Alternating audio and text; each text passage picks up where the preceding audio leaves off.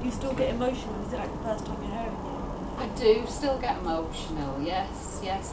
And even, you know, now I know these people, especially I didn't realise all this about Zena, you know, how he suffered. And I do.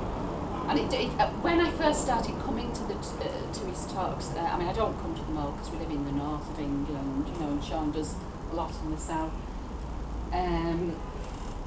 When I first started coming, it used to really upset me, and his dad only came to one, and he got so upset, his dad, that he can't come to them. But you see, I'm a teacher, so I am used to, I'm retired now, but I'm used to talking to people, you know, so I think but it's true. I've got a bit hardened to it now, I've done it so many times. Yeah, but it'll always be there. It'll always cast that shadow, you know. But like I say, you've got to think positive. You've got to look to the future, haven't you? You do something bad, you can get over it, and you can move on, and you can look to the future and make something better in life.